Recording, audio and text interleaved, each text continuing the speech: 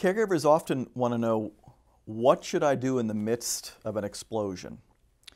So no earth-shattering advice on that question, quite frankly. The standard advice is the advice: defuse, de-escalate, keep everybody safe.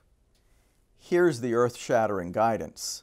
Figure out what caused that explosion in the first place and proactively and collaboratively solve that problem so it doesn't cause an explosion again.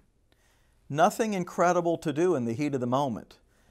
All of the beautiful stuff happens in trying to prevent the heat of the moment in the first place. Fortunately, the CPS model is completely oriented toward being proactive. You are proactively identifying lagging skills and unsolved problems.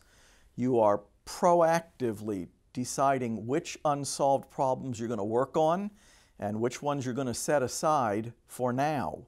And then you are proactively solving those problems so that you don't find yourself in the heat of the moment. Now, even after you've done all of that, is it still possible to find yourself in the heat of the moment again?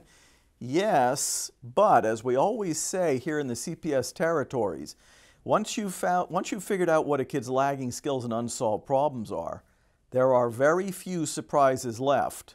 Now you know what to do with the hopefully very few surprises that remain.